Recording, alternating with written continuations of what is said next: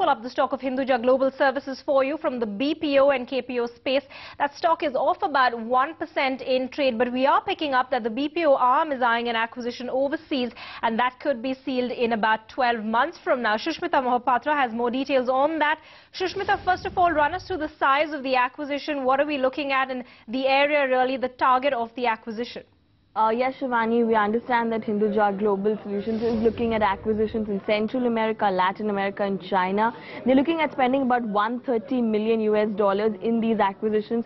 They hope to make one at least in the next 12 months. This is the entire kitty they have for these acquisitions. There are two particular areas where they're looking at acquiring other companies. One are companies that are backed by PE players. They see that many of these companies, because they are backed by PE players, are looking at exit routes, and PE players want to encash their investment. So therefore, these companies are the ones they are eyeing primarily for acquisitions. The other companies that they are eyeing are captive units, which companies are likely to hive off. They want to also acquire these captive units because they feel their valuations could be right at this stage.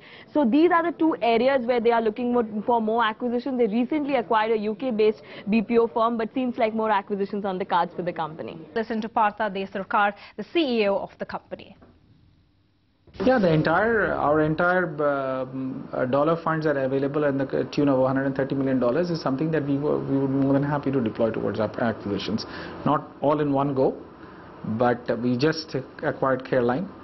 We're looking at investing opportunities in other geographies like Central America, Latin America, US, maybe China, any of these places.